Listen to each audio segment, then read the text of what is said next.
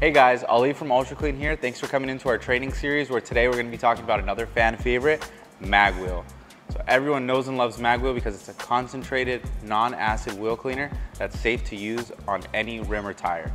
The way you're going to want to start with using Magwheel is diluting it 4:1.